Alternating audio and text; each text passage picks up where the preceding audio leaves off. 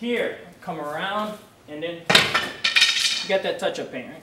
Okay, cool. So we're good. Let's just move. Okay. This one can tend to fly. If you do it right, this one likes to go airborne. Okay. So one more time. Here, strike. I come around, strike again. I come over and cover. Underneath. Just bring my hand out. Okay. Does anybody have a knife on them? Someone in My bag, yeah. Grab your knife.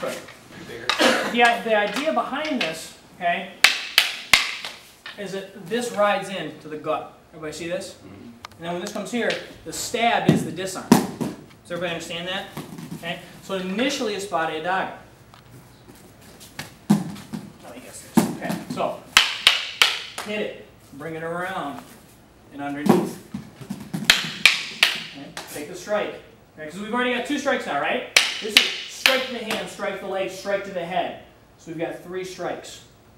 Once I lay my hand on top, just put it in. If I just reach for his armpit, that'll take it. Okay? Because I'm looking to go straight in. A lot of people, they try and go out this way, it's not going to be effective. Straight in. Remember that it came from the knife. So when you think about it, that's how I used to train it. You didn't have a training dagger? Use your finger. Stab. Stab. Okay? If you remember that his body's the target, you'll get the strip. Because when you forget about the knife element, and you just start swinging hands around. And always you see people, ooh, I just cheated. You see people trying to do it this way. Why isn't that working? Go straight. And it pops it out almost every time. Any other questions? All right, this is probably my favorite one. I do this a lot. All right.